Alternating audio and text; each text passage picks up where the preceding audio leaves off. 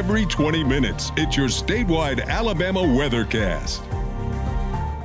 It's a Tuesday evening Alabama update. I love the new Skycam network with the Alabama Weather Network. Check it out. Alabama's highest mountain. This is Chehaw State Park. The elevation there, 2,407 feet above sea level. Check out the field of cumulus clouds. We do have a little rain over parts of East Alabama this afternoon, but many spots have been rain-free. Let's go to the western side of the state. This is a live look at the campus of the University of Alabama, the Walk of Champions from the north end zone at Bryant-Denny Stadium. They've got 95 degrees there. And down south, let's check one of our new sky cams on Mobile Bay at Point Clear, the Grand Hotel. Beautiful evening there. They're sitting at 90 degrees, some spots in the mid to upper 90s over West Alabama earlier today. But again, it's pretty quiet. We have this ridge in place, and that warm air aloft tends to cap off any showers, and accordingly, showers have been really few and far between. The bulk of them over here on the eastern side of the state today, parts of Cleburne and Randolph counties, but you can see the showers are generally small, not long-lived at all, and most locations were dry.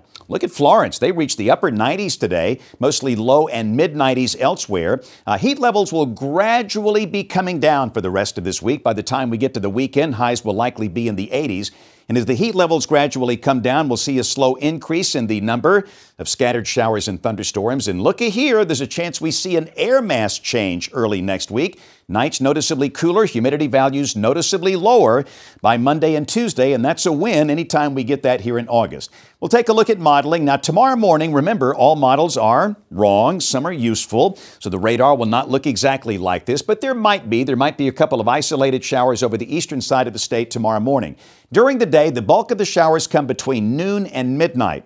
Not raining everywhere, but most spots have a decent chance of catching a downpour. That's 8 o'clock tomorrow night, and then by midnight, they're all gone. Pretty much the same situation on Thursday. This is Thursday morning at 6 o'clock. We're dry. After 12 noon, more showers and storms forming, and again, that'll be the pattern for Friday and Saturday. We'll have scattered to numerous showers and storms as the weekend begins, but still not a total washout. We're watching air and been having a hard time today. Some drier air coming in on the western side, a bit of shearing going on here, so winds have decreased. Wind velocities down to 105 miles per hour, but keep in mind the wind field is expanding. The system moving north-northwest at 10, right on track, staying well east of the Bahamas.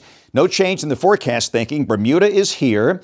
The Outer Banks here. This passes between the Outer Banks and Bermuda on Thursday with winds of roughly 110 miles an hour. And because of the expansive wind envelope, this will likely bring some huge waves and dangerous rip currents to the east coast of the United States. And then by the weekend, this thing gets in the mid-latitude westerlies. It flies out to the North Atlantic, becoming post-tropical. No issues there. Now, the wave behind Erin has a 60% chance of becoming a depression or storm.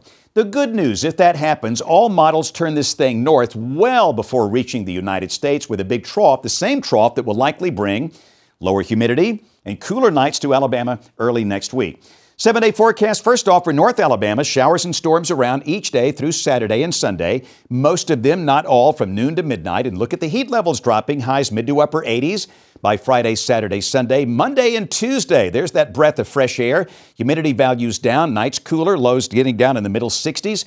Pretty much the same idea for the southern half of the state. We'll be in the mid-90s tomorrow. Again, showers and storms around, most active Friday, Saturday. Dry air reaching South Alabama by Tuesday of next week with humidity values lower, and even in South Alabama, lows could be in the 60s by the middle part of next week. That's an Alabama forecast update on the Alabama Weather Network.